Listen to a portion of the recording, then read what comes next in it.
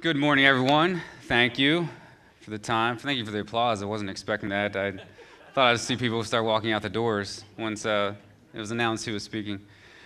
Uh, it is a pleasure. I had Gordon. Gordon unexpectedly did that intro in the 8 a.m. service, and I thought maybe he was looking at my paper because he pretty much went through my intro of everything that I had written down. It was like the first 8 minutes of my message. So I had to kind of gather things. He was like, what else have I done here? So he did mention some things, and I will highlight one of the other items that wasn't mentioned. It was in 2008, I actually won a pie eating contest my first year at FCF against a guy who was like the 3-time defending champion. So things started looking up after that. That's probably one of my highlights. And the first service, I did say I'd never preached before. And at FCF, I haven't, but then I realized when we went to Haiti in 2013, I did give a message down there. Obviously, they speak in Creole, so it was translated. So I would say things, and Pastor Luke would probably say better things in Creole. And a lot of people came forward afterwards. It was like, wow, that must have been a great message. And Dave Glaze, we were talking on the side. It's like, yeah, they pretty much come up. There's an altar call all the time. Pretty much the same people come up all the time. So he kind of unexpectedly took the wind out of my sails. So it's been 5 years. I thought I'd give it another shot. All right. So, and I'm going to wave. Now the kids like to come up here and wave, right, to their parents. I'm going to wave at my kids. Hi, Jeremiah. Hi, Olivia. And my suitable helper, Kimberly, is back there. Suitable helper, very appropriate for today's message. Thank you. To my wife, of course. All right. So, beginning to end, we've been in this sermon series for the past couple of weeks, several weeks. Gordon has kicked it off. Pastor Dave Glaze came in last week. And, of course, now it's my turn. And a lot of you are thinking, what is up with all these bald men giving messages? We have nothing against people that have hair. We are hair challenged. You understand that. But if you do have hair, you are eligible to speak up here. Just to make sure that's clear.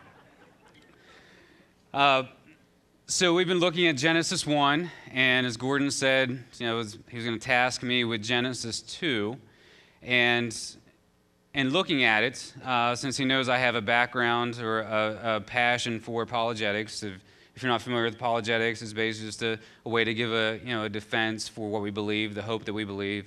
1 Peter 3:15 and 16 call it out with gentleness and respect. I have a passion to not only share my faith, but also to study it more, to know it more, so that I can share it effectively with people.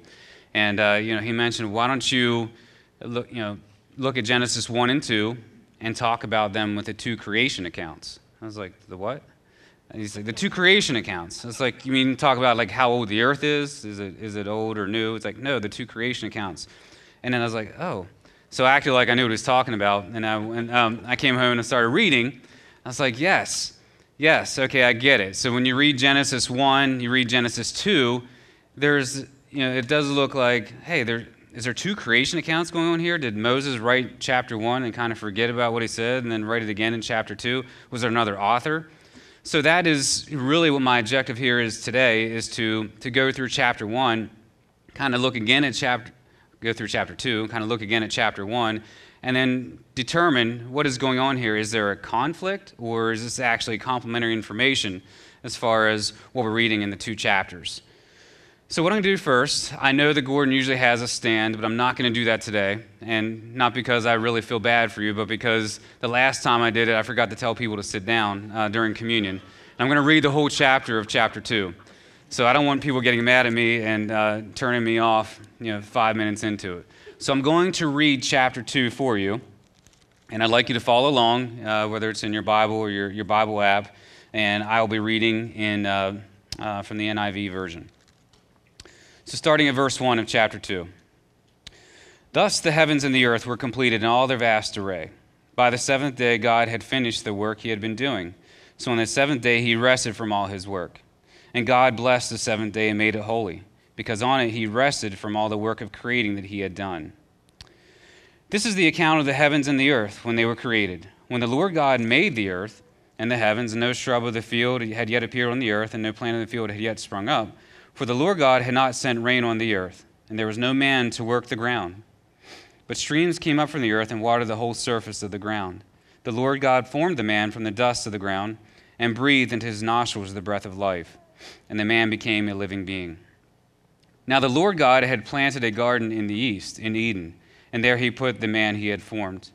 And the Lord God made all kinds of trees grow out of the ground, trees that were pleasing to the eye and good for food. In the middle of the garden were the tree of life and the tree of knowledge of good and evil.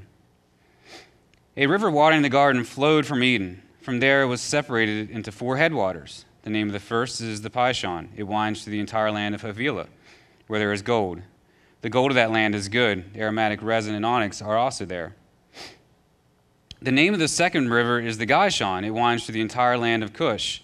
The name of the third river is the Tigris. It runs along the east side of the Ashur. And the fourth river is the Euphrates. The Lord God took the man and put him in the Garden of Eden to work it and to take care of it. And the Lord God commanded the man, "You are free to eat from any tree in the garden, but you must not eat from the tree of knowledge of good and evil, for when you eat of it, you will surely die." The Lord God said, "It is not good for man to be alone. I will make a helper suitable for him." Now the Lord God had formed out of the ground all the beasts of the field and all the birds of the air. He brought them to the man to see what he would name them. And whatever the man called each living creature, that was its name. So the man gave names to all the livestock, the birds of the air, and all the beasts of the field. But for Adam no suitable helper was found. So the Lord God caused the man to fall into a deep sleep. And while he was sleeping, he took one of the man's ribs and closed up the place with flesh. Then the Lord God made a woman from the rib he had taken out of the man, and he brought her to the man. And the man said, "This is now bone of my bones and flesh of my flesh. She shall be called woman, for she was taken out of man. For this reason, a man will leave his father and mother and be united to his wife, and they will become one flesh." The man and his wife were both naked, and they felt no shame. So may God add his blessing to the reading and understanding of his word. All right, so hopefully as you're reading through that, you started to go through, you're like, wow, that does kind of sound like Genesis 1. So one thing, again, to think about is the Bible. You know, it was written over a period of 1,500 plus years, 66 books, 40 plus different authors, you know, different styles, different ways it was read, you know, different intentions. But we know all of it was not written to us directly, but it's all for us. So you have to take into account how long ago it was written, you know, the different ways it was interpreted. You know, we didn't get our first English copies of God's Word until, I think, the 15th or 16th century. So obviously, at points we have to rely on how the Scripture is interpreted, but above all, of course, you rely on the Holy Spirit to lead us and guide us through His Word. So, you know, you compare this to, I was trying to think, you know, in studying this, it brought to mind my grandfather, and he was a very heavy influence in my life. And you know, he passed in September of this past year. But one of the things we found during his later years was this binder with this like thousands of pages in it, and it just said on the front, Ed Vaughn, 1929 to 2008. And so it had like basically his whole entire life, and it was all in chronological order. And of course, I wanted to get to the 1977 and after because I wanted to hear what he had to say about me and my life. And of course, there's a lot of things that I got to read, you know, as a kid and things like that. I didn't really know good things. And as I got older, some not so good things that he wrote, things that happened in my life. But he was always encouraging to me. But you know, the point is, that book that he wrote, it was one author. You know, it was all in chronological order. It was really easy for me to figure out where to go. If I wanted to see stuff about Chad Vaughn, I'd just go to this section of the binder, and there I am. Of course, when we interpret Scripture, it's a little different because specifically with Genesis, where the original language is Hebrew, right? And then eventually it gets translated into other languages like Greek, and then eventually it gets into the English language. And then we have many versions, like I have the NIV, some of you have the ESV, we have the NASB, we have the King James, the New King James.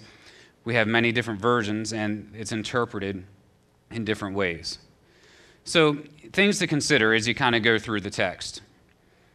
Now, one thing that I want to go back to is Genesis 1, because we've been talking about it for the past couple of weeks. And I will admit, when I first got into Genesis, this deeper study and preparation, I don't know if I really had memorized the days of the week, what God did on each of those days. Now, I remembered it, obviously, day 1 was light. Day 2, the sky, the expanse. Once we got into day 3, I started I think it was, so I had to brush up on that. So one of the things that was helpful to me, there was a chart, and if you have like a Zondervan study Bible like I have, you may have this chart, or if you've read any resources on Genesis 1, you may see this chart that has appeared in study Bibles. Now, I see that my sermon title's up there. I forgot to give you the name of my message, because that's very important, right? With the beginning to end series, the subtitle is Conflicting or Complementary, all right? Because that's really what we're trying to look at. Does chapter 2 conflict with chapter 1, or does it complement it? So hopefully by the end of this, you'll see that it definitely complements what we see in chapter 1. So this chart that I was going to say I created it. Dave Glaze last week had his paper that he put up on here, this chart. I was going to say, hey, I actually created this, but I didn't. It's out of a study Bible. I definitely don't have that type of ability. But it was helpful to me in just thinking overall about Genesis 1 and the creation days, because you have the left side, you have the days of forming. So in day 1, after God spoke in the beginning, then we have on day 1, we have light.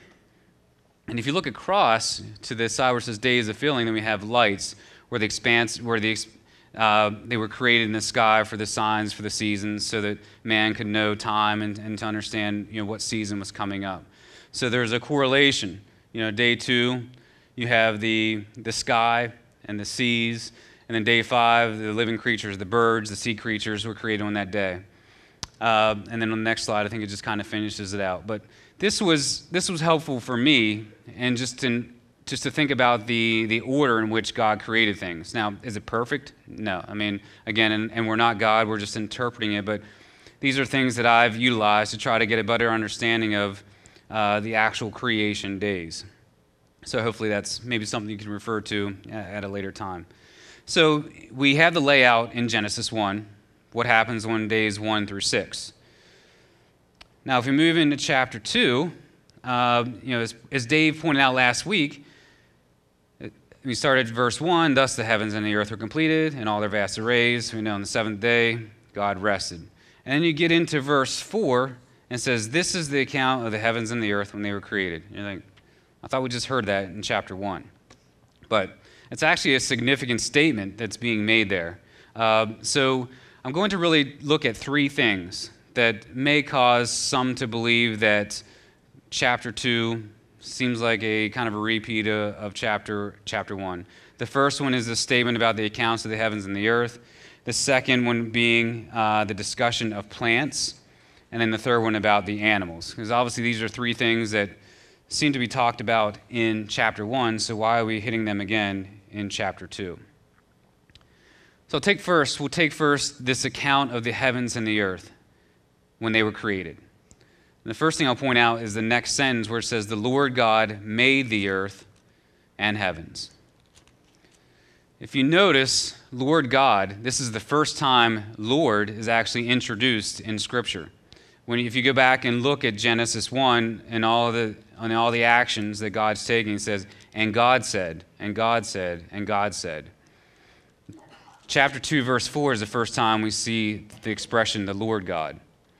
So the significance of that is, of course, you have the God, it's just the Trinity at that point, and everything is being put into creation. And then we transition to verse 4 of chapter 2, the Lord God, that expression Jehovah, which the Israelites used to identify their God. So for the first time, we see a description where there's a relationship, a connection between God and his people. So that's one clue that we're transitioning into something different. We're not just talking about creation in general. Now we're moving into what looks like the history of mankind. Another thing to point out is the way Genesis is laid out. Now, we're so used to Genesis. Oh, how many chapters are in Genesis? Oh, there's 50. Okay. Well, when Moses wrote Genesis, he didn't use chapters like we see them today. That was introduced very, very later on, really to help us navigate through Scripture with chapters and verses. But the way it was originally designed was actually, it was broken up into 10 sections or accounts. So in verse 4, you see, this is the account of the heavens and the earth when they were created. There are other examples, actually 9 other examples. If you look at the scripture, you'll see where the word account or genealogies is used. So here's some listed up here for you. You have Genesis 5:1, the account of Adam's line. You can move on to chapter 6 with Noah, chapter 10, all the way through to chapter 37, where the last one would be for Jacob. So again, another clue that we are moving on to the subject of mankind, which was God's creation on the 6th day, and not an actual repeat of what was discussed previously. All right, so one down, okay? The accounts of the heavens and the earth. We think that can be explained. Now, the second one I wanted to talk about a little bit is the creation of the plants, which is discussed in verses 5 through 9. And no shrub of the field had yet appeared on the earth, and no plant of the field had yet sprung up, for the Lord God had not sent rain on the earth, and there was no man to work the ground. So you read that and you think, well, wait a minute, there's no plants yet? I thought that happened on, day 3? So why are we saying now there are no plants? So again, I think we have to think about how who the recipient of this is, and this would be the people of Israel, right? We mentioned a couple weeks ago, the people of Israel wandering in the desert. They were actually the recipients of the words of Genesis given to them by Moses. So think about the audience, and they lived in an area where there really was a dry season and a wet season. And of course, man had to learn how to irrigate so that they could grow crops, so that they could survive the dry season. So they had to learn to irrigate. So that's something to take into account when you are reading this. Another thing that stuck out to me as well is when he's describing the plants, it says of the field. Okay, you have no shrub of the field or plants of the field had yet sprung up. So there's clues here that makes it seem like, okay, there's no real plant agriculture yet. Now, God has put plants on the earth, right? He told us that in day 3, but there's no real farming or agriculture of it yet because man has not yet appeared on the scene. So that's one way that you could look at that as a possible explanation as to why plants are described here. There's another thing as well that I'll get to that has to do along with the plants, but also something with the creation of the animals that may be helpful too. So let's move on to creation of the animals. That's mentioned in verse 19. Now the Lord God had formed out of the ground all the beasts of the field and all the birds of the air. Okay. Well, I thought he already did that on the first part of day 6. But you read this at first glance, it might seem like he's creating them again, but that has already happened, right? So the one thing that I'll point out here, and again, this is where you have different versions of the scripture, right? I have the NIV, and they've utilized a translation where they use what's called a pluperfect tense. And you're like, what is that? If you're an English major or you know English, you probably already know that. I'll be honest, I really didn't until prior to studying this. But pluperfect tense is basically utilizing the word, in this case, using the word had. So now the Lord God had formed out of the ground all the beasts of the field and the birds of the air. So what is the pluperfect tense? What does it do? So if you think about trying to describe something, let's say Chad bought a car.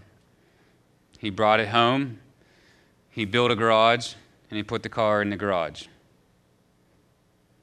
You say it like that, it sounds like, oh, well, that was a lot of activity there at once. He bought a car, he brought it home, he built a garage, and he put the car in the garage. But if you utilize like the pluperfect tense and use had, then you go, Chad bought a car, he brought it home, he put it into the garage that he had built, right? It gives it a better explanation that the garage was already there, and he just put the car into the garage that he had already built. So it gives us that, not just the past tense, but the past before the past, so to speak. So, and you also see that in other sections as well, like in verse 8, where it says, now the Lord God had planted a garden in the east in Eden. So the garden sounds like the garden was already there, right, when he's getting ready to create man from the dust.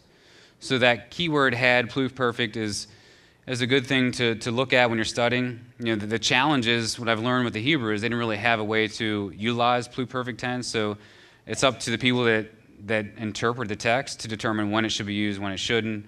And of course, again, we need to rely on the Holy Spirit to guide us through that as well. So those are the three things that I thought, okay, that could be challenging, you know, to kind of confuse me to think, why does it seem like there's another account of creation? But I think we can work through those. So what else do we see in Genesis 2 that tells us that this is actually complementing or a closer look at what has happened during the acts of creation? I think if we look at verse 8, we have the first thing. We have the description of the garden, right? Now the Lord God had planted a garden in the east in Eden, and there he put the man he had formed, right? So the man has been formed. Verse 7 tells us how that happens, right? Genesis 1 doesn't tell us how man was created. It just says he made man and woman in his own image, but we don't have the how. Now we look at chapter 2, we have a little bit of a closer look. Verse 7, the Lord God had formed the man from the dust of the ground and breathed into his nostrils the breath of life, and the man became a living being. So that's how it happened, from dust. Now, if you're like me, I have this habit. People say stuff, immediately like songs or like movie lines pop into my head. So I don't know what comes in your mind when you think of man being formed from dust. But there was one song that comes to my mind. What is it? Yes, dust in the wind, right? All we are is dust in the wind until God, makes us into his image. And I sometimes think it's funny how, secular artists, they come up with words and stuff, and they really don't want to share anything about the gospel or about the Bible, but they actually do. They teach us things. And that's all we are is dust in the wind, according to the Kansas song from 1977, until God breathes life into us.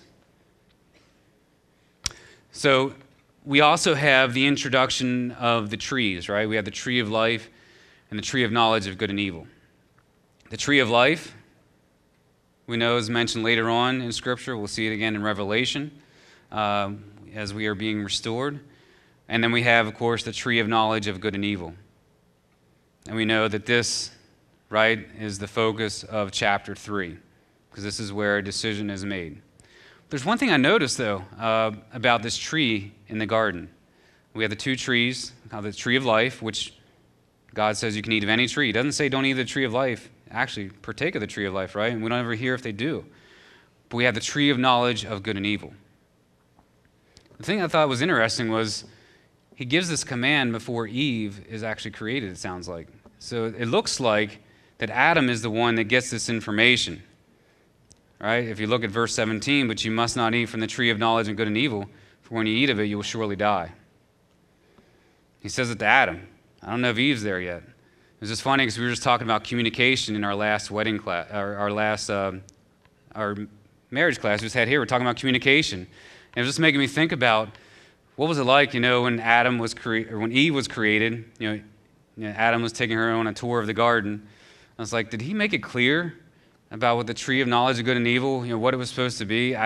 Did he miss something? Because in the next chapter, she tells the serpent that you can't touch it. So I don't know if she misremembered what information she was given, or if maybe Adam just forgot everything. Maybe his focus on increasing and multiplying, didn't forget, kind of forgot about some of the other things. I don't know. I'm just thinking from the current man's status, right? The status, just looking through the lens of today. And it just made me wonder what happened there.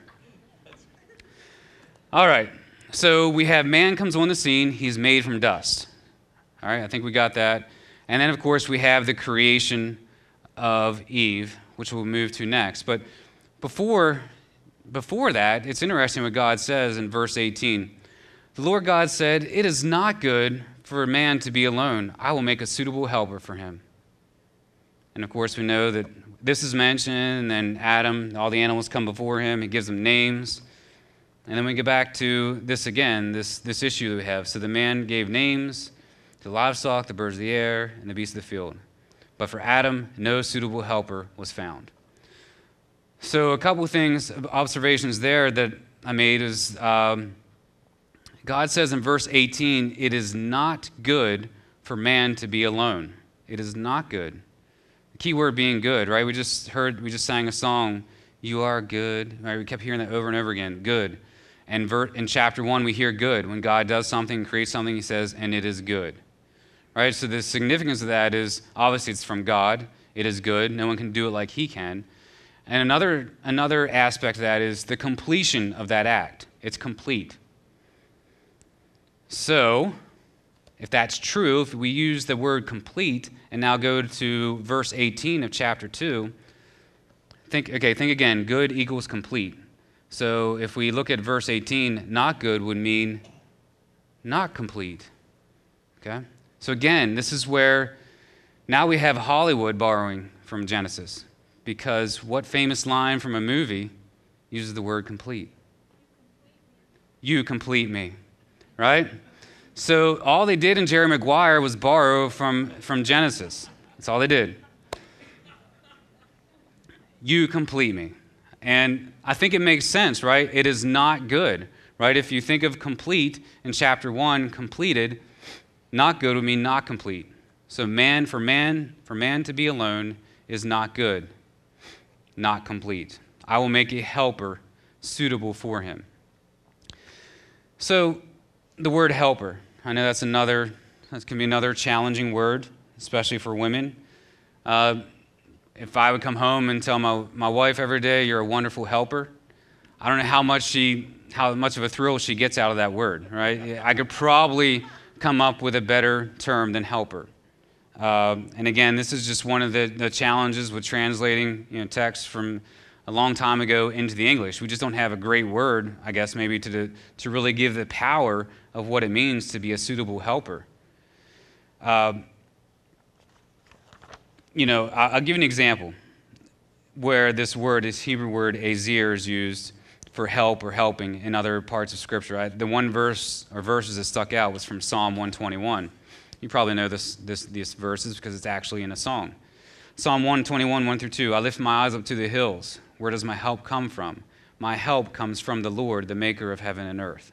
So again, the same idea of help is being used, and the helper is God in this case. So I would by no means want to demean the word suitable helper, because the same description is used when we are calling on God as our helper, the maker of heavens and earth. So suitable helper is a very great description, women. So whenever we call you suitable helpers, know that we mean it, all right? And men, when you say helper from now on, don't use helper in the same way, because we have our kids, right? When our kids do chores and stuff, like, oh, my little helper, right? That's not what we mean, not that sense of help. We're talking about helpers, and we can't survive without you, helper, right? There you go. All right. I was waiting for an amen. Thank you. Timing was off, but it was good. All right, so then we move on to the first time where there's a surgery or whatever happened here. It's obviously a supernatural surgery, I guess. I'm not sure how you define it, but so the Lord God caused the man to fall in a deep sleep, and while he was sleeping, he took one of man's ribs and closed up the place with flesh.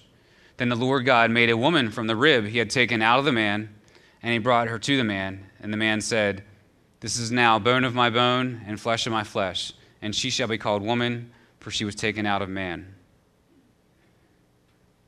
I don't know if any Mother's Day cards last week said that. This is now bone of my bones and flesh of my flesh, but I think it could be good. But the significance of rib, right? It's like, did you ever think about why did God use the rib? How many bones are in the body? Like 206, 212, something like that. What's the significance of rib? So I showed the chart earlier, with the God's creation and kind of how there seemed to be a pattern, a form to it, the days of forming, days of filling. I think God's very intentional with the part of the body that he uses to create Eve, if you think about it. And think of the other options, right? Let's say it wasn't the rib. Let's say you used the head. Let's say God created Eve from Adam's head. A lot of women are like, thank you, Lord. You did not create me from man's head, because I would not want to be from there, right?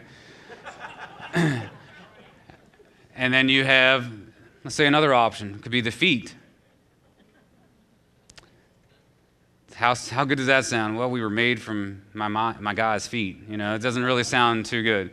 But I think there's significance in looking at the alternatives, right? You think about head. If they're created from someone's head, that's kind of a sign of, okay, one would have authority over the other, right? You think about the feet. If they're created from the feet, well, that would seem like, again, that the man's going to have authority because, hey, you were created from my feet. You know? But instead, created from the ribs, right? Where's the ribs? It's on the side, all right? It's not above, it's not below. It's right there on the side. So I think there's significance to that. When God, and some translations may even say, they may not even use the word rib, they may use side. I don't know, but that's the significance. It's not really about the part, it's about where the part comes from, right?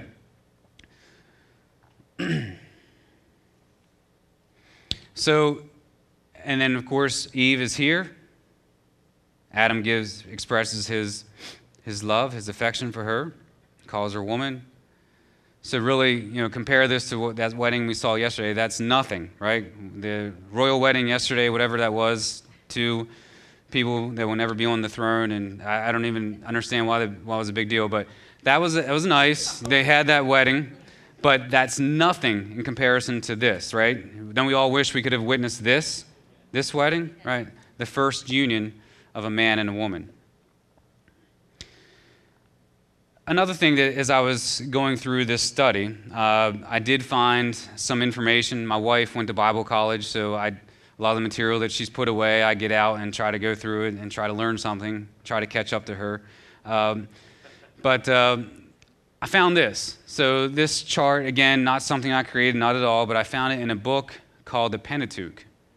And in it, it describes how there's a parallel or a type, a foreshadowing of this union between man and woman in Genesis 2 to Christ and the church, and which is described in Genesis 5, 22, and 23.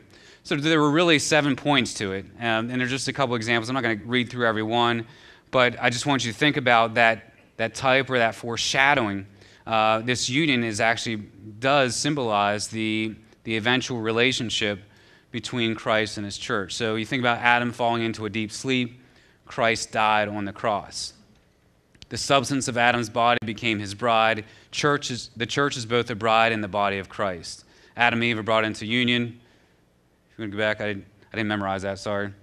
Adam and Eve are brought into union, Christ and the church to be united forever. And then you have the next slide. But you can see, that makes sense, right? There's a parallel between this union and the union that we see once Christ comes onto the scene and his bond or his union with the church. So again, for anyone that would think that women are, when you look at Scripture, women are just not looked at in the same way that men are, not on an equal level.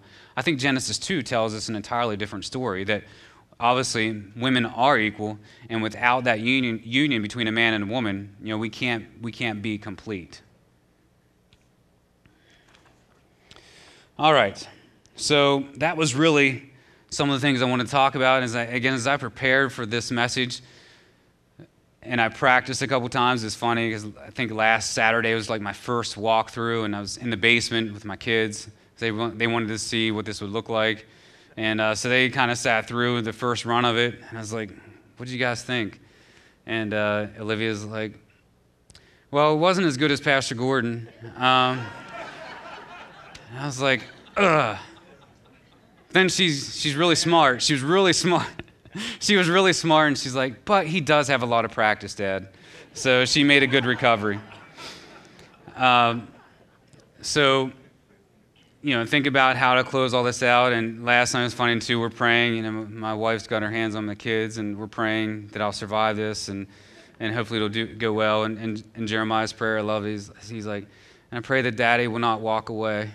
That was his prayer. That would just not walk off the stage. So, Jeremiah, thank you, son. I think your prayers are going to be answered. I survived. But how do you close this? Because it's all, talking about Genesis 2, we're talking about creation. How do I pull this together? How do I give you something to walk away with that's applicable to your lives? And so I was going through all these things, and people get really creative. I've seen a lot of great closings. And initially I was thinking, we sing these Big Daddy Weave song called Overwhelmed, And I think of those words, I see the work of your hands, the galaxy spinning, a heavenly dance, and it's like, think about that in creation, like chapter 1, and then chapter 2, more going into man, and I think that other Big Daddy Weave a song called My Story, If I Told You My Story, and it's like, I can't do that because then I'm going to start singing, and someone's going to sing right after me, and I heard she's really good, so I don't even want to mess with that. So I kind of scratched that, and I was really nervous about how to close this out because I want it to be applicable. So I just finally gave in. I've been reading some, obviously, various sources in preparation for this, and the one source that I've been reading is a book called 7 Days That Divide the World: The Beginning According to Genesis and Science. It's written by a guy named John Lennox, who's a professor at Oxford University. He's a Christian. He's a mathematician. Studied under C.S. Lewis a little bit. His nephew and niece, you may know them. They're Keith and Kristen Getty. They sing that song "In Christ Alone." But he's a great apologist. If you've ever listened to Ravi Zacharias, sometimes he'll fill in for him. He's debated Richard Dawkins, and he has a great Irish voice. So my wife always talks about, if she could picture her grandfather talking to her, he would sound like John Lennox. So I really appreciate this guy's work, and I've always been wanting to read this book, and kind of preparing for this gave me a reason to do that. But I found something yesterday that I thought I would share, and it's speaking about in regards to the Sabbath, but I really think it ties all this together for what I've been trying to say, and it does it better than what I would do it. So I'm going to read it to you. Jesus' invitation is clear, that rest comes when we are prepared to come to him and accept what he calls my yoke. That is, accept his authority and leadership. At the heart of Christianity is a willingness to trust Jesus Christ as Lord and Savior, and thereby receive forgiveness and peace with God. The problem is that in a world where achievement and merit count for so much, we human beings find it difficult to understand and accept that God's forgiveness and peace cannot be earned by our work, effort, or merit, but must be received as a free gift. And that, says the letter to the Hebrews, is where the Sabbath can help us. Not now at the level of resting 1 day in 7, but in understanding the principle that is involved. God did the work of creating the universe, and then he rested. We inherit a creation that we didn't work for, merit, or earn. In that sense, we rest in what God has done. Entering God's spiritual rest, receiving his forgiveness, salvation, and peace, proceeds in exactly the same way. God has completed the work on which salvation rests, the death of Christ for human sin on the cross. In order to enter God's rest, we must rest on the work that Christ has done, not on the work we do. Paul makes this principle crystal clear. Now, to the one who works, his wages are not counted as a gift, but as his due. And to the one who does not work, but trusts him who justifies the ungodly, his faith is counted as righteousness. That's from Romans 4:4-5. So the point that what I got from all that is, yes, it is great to study the scriptures, to study Genesis 1 and 2 and try to understand it. But we also have to rest in it as well, right? We know what's about to happen, right, in Genesis 3. We know what's coming. We have creation now, but we know the fall is right around the corner. And thankfully for us, it's not the end. It's only the beginning of being a new creation through Christ. So hopefully that's something that you can dwell on. Now, I've done the questions for the week. It's funny because I was just thinking about this. Like, do I have to answer my own questions this week for the sermon follow-up? But hopefully you'll take the time, not just this week, but every week, right? We have that insert in the bulletin. It's a great way to stay in touch with the scripture that's talked about on Sunday. Because, let's face it, we can't just come in here on Sundays, hear 40 minutes, 45 minutes of a sermon or a message, and then walk away and be filled and be ready. We need more than that. So take this as an opportunity. I just do it normally as one question a day. I just treat it as a small devotional, read through the passage, answer a question, just kind of do that throughout the week. So if you are looking for a way to kind of get more tied in to what's being shared on Sundays, I think it's a great way to do it. And with that, I'm just going to go ahead and close in prayer. And I think we're going to follow that with a moment of special music. So let's pray. Lord Jesus, thank you for the work that you have done. Thank you for what we have seen in your creation. Thank you that we can marvel at it, especially a day like today where we've had a lot of rain, and now we really do celebrate Sunday, right? Because the sun is out there, it's made an appearance. But Lord, you are the true reason we celebrate this day. You coming into this world to live for us, to live a perfect life, to die on the cross, to suffer, to bear the weight of our sin that only you could carry. And then you came back to give us life through you. Thank you for that hope and truth. Thank you for your love. And again, I just pray that the message today was either encouraging or inspiring or just push people to examine your word a little bit more. In Jesus' name we pray. Amen.